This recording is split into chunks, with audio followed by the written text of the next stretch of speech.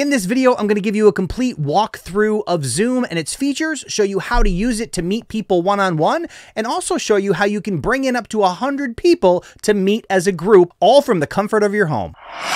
YouTube Simplified. Now more than ever, we need to be able to interact with people in an effective way. One of the ways that a lot of people are doing that now is through Zoom. So in this video, I'm going to show you how to use Zoom to conduct meetings, meet with followers, and do all the things you need to do to continue to run your business. Let's jump over onto the computer and I'll show you how everything works. All right, so when you first come into Zoom, you're going to see on the first screen here, you have sign up for free, but this does slowly move around. You also have this big blue button in the upper right-hand corner that says sign up, it's free. We're going to go ahead and do that. We are going to set up an account. In this case, I'll use this.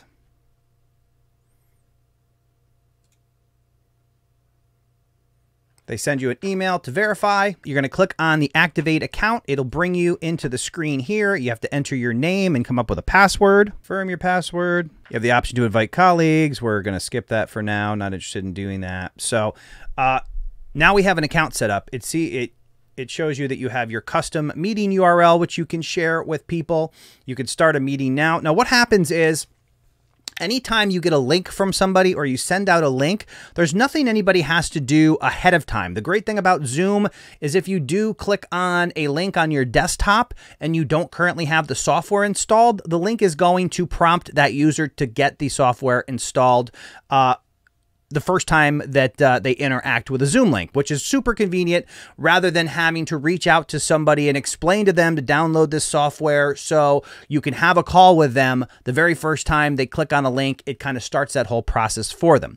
When you host a meeting with somebody else, they don't have to have a Zoom account to attend your meeting. So it's really helpful in the case that they don't have to go through that, enter your email and verify your email and all of that to attend something that you've hosted. So that's super powerful and easy. If you want to be the person in your business, if you have multiple people working with you, you can be the one person to get the Zoom account set up, and then you can send the links out and everybody just has to click on the link and join the meeting. Now, the one thing you do want to be careful of is you don't want to share your Zoom link in a public space if it's a space where you have no control over who can attend your meeting. You don't want some random person to jump into your meeting and start sharing their screen with who knows what for everybody that's attending your meeting. So I'm going to show you one of the other things you can do to help protect that. But in general, when you're scheduling a meeting, send that link via some secure process so that it only gets to the people that you intend to have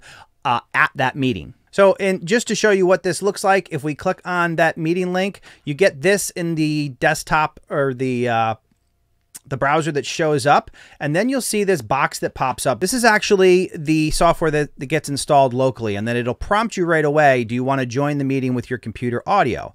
Which we can say yes to that, and then we're in the meeting. Now, if we then want to click on start video, we can try this, but this is probably not going to work right because Zoom is probably going to try to use the camera that I'm actually filming on right now. So that'll probably be a conflict, but typically you won't be recording a video while doing a Zoom call, but we'll see exactly what this does. If we try to turn on the video, yeah, see it says failed to start camera because the camera is actually being used. That is one of the things you need to be aware of. If you have any other software installed on your machine, and this is the case across multiple softwares as well, that a lot of times multiple software or apps cannot interact with a single video capture device at the same time. So if you do run into this issue, close out Zoom, make sure you don't have any other programs that are open that are using or communicating with your camera, and then reopen Zoom after they're closed, and you should be able to make that connection. Now, the one thing I'll show you is when you click on the drop down next to the video, you'll see that it lists the possible options. I've actually disconnected this webcam, which is why it didn't show up here. And we might even be able to, if I change it to the webcam, let's see if we could actually get that to work. If I hold this camera up, no, it doesn't want to. This camera probably is also being locked up by OBS, which is what I'm using to create this video. But that's just something to keep in mind. It is a common problem that occurs, and it's something that people who are trying to attend your meetings might run into. So it's really important to know that that's a thing. And if it happens, the easiest thing to do is to close out Zoom, check on your machine to make sure you don't have anything else interacting with the camera that you're trying to use, or multiple cameras.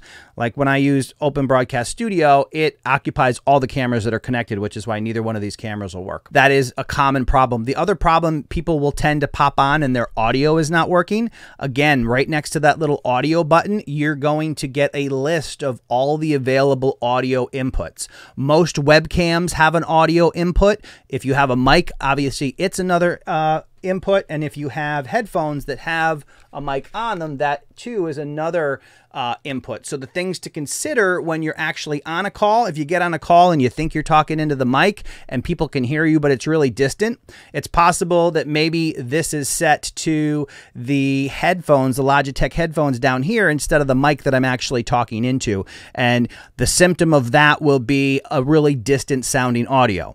If somebody runs into that, then that could be the case. If you're not getting any audio, they may have some device that is in your list but not actually working properly.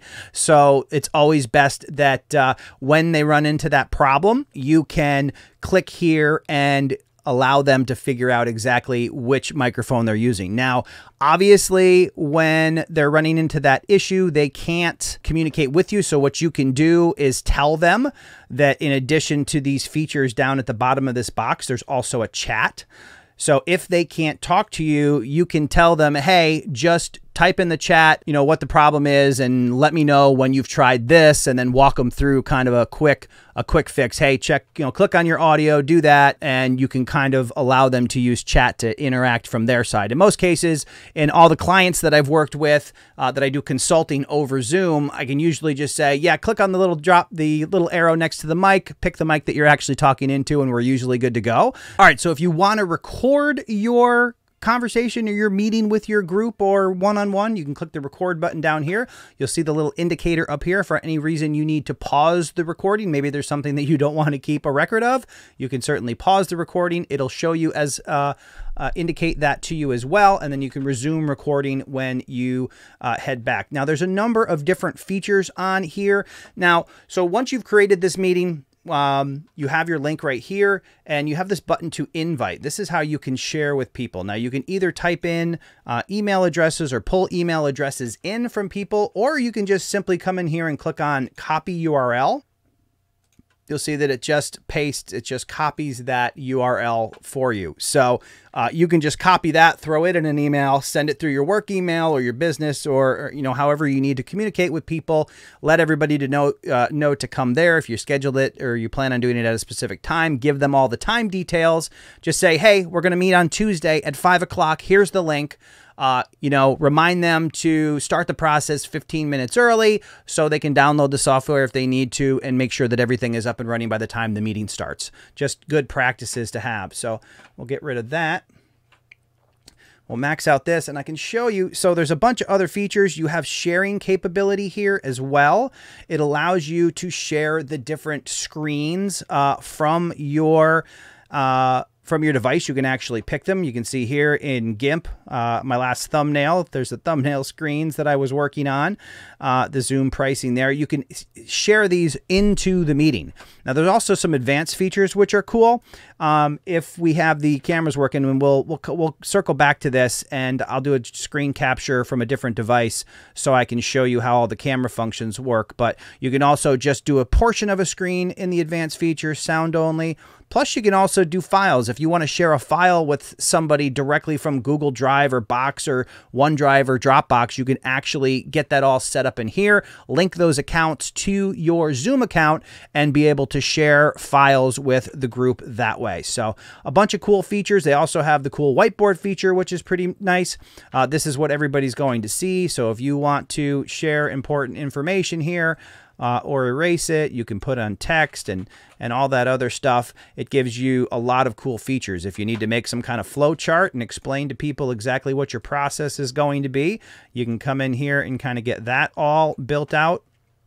A lot of flexibility here in terms of what you can do to communicate with another person or a group to really get the work done. In times like these where we have to be creative and find new ways to do things, it's nice to have these functionalities in these features in a free service, in a free application. And there's a ton of features that you can use for free. It just makes it so much easier. And it's the kind of thing once you start doing, you'll kind of scratch your head as to how you have not been doing this to stay more connected, communicate better with your crew, and just get more done no matter where you're at. All right, so here is Zoom with my video turned on, and we'll see exactly how some of these features work. Now, one of the features that Zoom does have that I've actually never used, but we'll try it. All right, so in the video section, they have the option to choose a virtual background. Now, I have a background that I've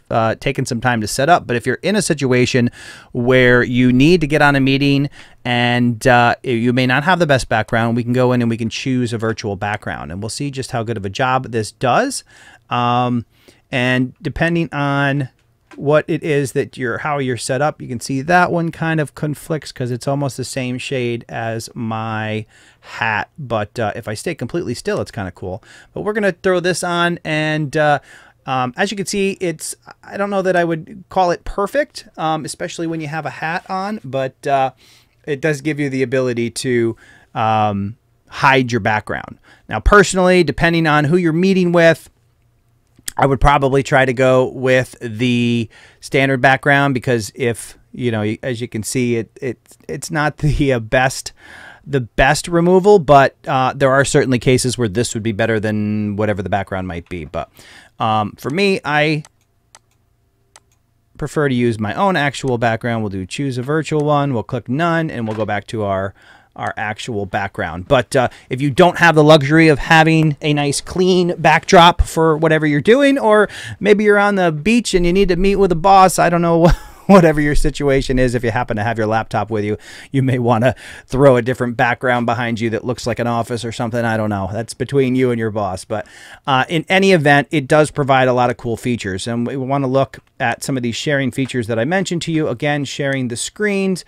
Now, we can do this now with the other camera, and I'll show you. You can actually show content from a second camera. So if I hold this up here and I connect content from second camera, it'll switch to this camera right here, and it'll also show my original camera, which you see up there. It's really hard to do backwards. But this can come in handy, especially if you're in a situation where you're working on a surface and you want to share something. Maybe it's a document or something that you want to be able to share with somebody. Or even if you had something on your phone or whatever and you wanted to be able to share that content with them, this could possibly be a cool setup to allow you to do just that. So you can certainly see the potential there to use multiple cameras and really set up something quite interesting, especially, you know, if you're doing all kinds of things. If you're doing development or you know, anything that is in hard copy, you could certainly share that with them on a live stream that way. There's really a ton of flexibility in using Zoom in whatever type of business that you're in. If you're a teacher and you want to meet with your students, if you are an educator, college professor, any of those things, and you want to meet with a group of people, if you are managing, you know, an office of people in the situation that we're in now where everybody is working from home, you have the option to do morning meetings like this and just touch base and make sure that everybody is ready to go, has everything that they need. And you can use some of these sharing features to give them additional information. Now, once you have people in your meeting, you do have the option to manage participants. I'm in this meeting all by my lonesome, but you can come in here and you can change the name of anybody, and you can actually come in here and mute everybody. So if you get like 100 people in a group and everybody's trying to talk at once, it can be a complete nightmare. And a lot of times when you're hosting meetings that big, it's one person who is going to present to all of them, rather than trying to have a 100-person conversation. So what we do in this case is you just come in here and you mute all, and then you can just keep the presenter unmuted. So this allows you to come in here and actually do some stuff globally across all of the people that are in the group. So that can come in pretty handy as well. There's also an option in here where you can mute participants on entry. So if you have that person that comes in and they're setting up their camera and just sitting down, but they've already clicked to start the meeting, you can make it automatic that you mute them. So their last minute, you know, yelling at the dog to be quiet or whatever it is, doesn't come in through the meeting as they're getting set up and squared away. So that can be super helpful for you too. And we all know the person who is on the conference call at work or wherever the case may be that is never on mute. And in the traditional environment, you don't have the ability through a normal conference call to mute everybody from your end.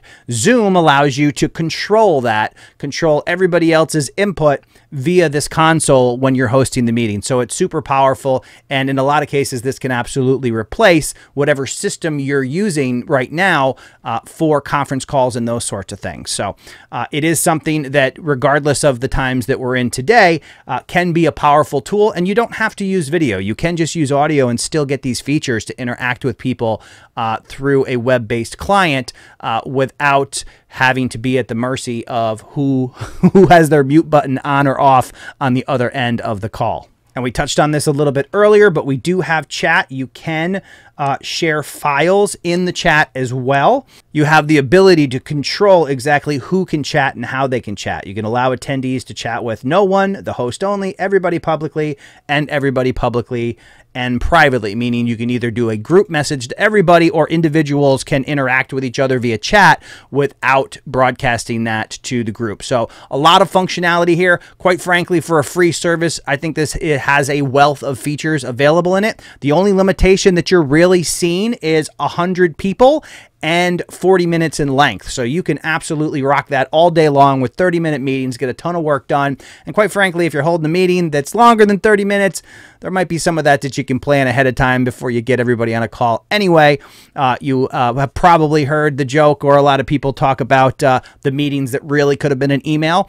From an efficiency standpoint, especially trying to evolve to more efficient practices in your work environment, getting all that squared away before you actually have the face-to-face time can be powerful as well. So just a tip when you're planning your meetings, if it's beyond 30 minutes to begin with, try to figure out ways to make that a little bit more efficient and productive for everybody who's on your call. You can also do this on your mobile device. And so I'll show you real quick what the Zoom app looks like here.